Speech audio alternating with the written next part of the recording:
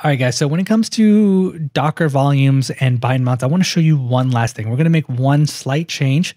Not required, but it's kind of best practice. So what I want to do is I have my container still running. If you don't, go ahead and just run this command again, where you have the bind mount and the anonymous volume. And I want to drop into bash so that we can take a look at the file system. So we'll docker exec-it app and then bash.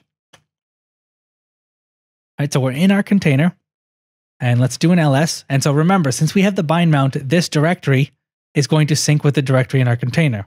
However, it's a two-way street. So if I make changes here, it's going to get updated here, right? If I do a new file, and I'll just say my file, and I do an ls here, right? We can see my file.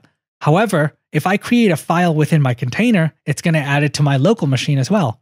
So if you want to create a file, just for demonstration purposes, you can type in the command touch. It's going to create an empty file, and I'll just say test file. So if I do an ls, we created our test file, and you can see the file showed up on my local machine. I want you to think about a potential issue with that. Why is our Docker container changing our files?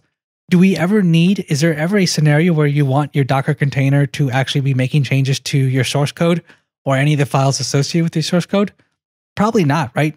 It seems like almost like a security issue for it to even allow it to do that. Right? There may be certain instances where your application actually creates files on the local machine, and in that case, you might want to allow it. But for the most part, you don't want your Docker container being able to touch any of your files or make any changes to it because there's really no need to.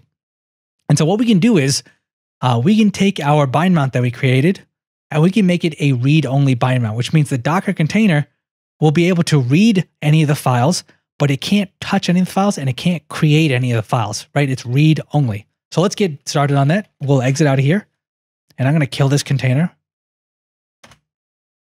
And to make this a read-only bind mount, it's very easy. So let's run this command. Where'd it go? There we go. Let's run this. And all we have to do is specify colon at the end of /app. We do colon RO. And that implies read only. So we'll hit enter. Hopefully it's running. And we're going to go and drop into bash to our container. All right. And so now here, let's create a file. So we'll do touch new file. And look at that. It says this is a read-only file system. It cannot make any changes. It cannot create any new files. It cannot edit any files.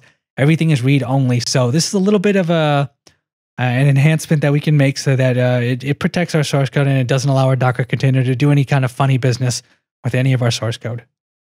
All right, so let's exit out of here. And I'm just going to do a little cleanup. I don't need these files.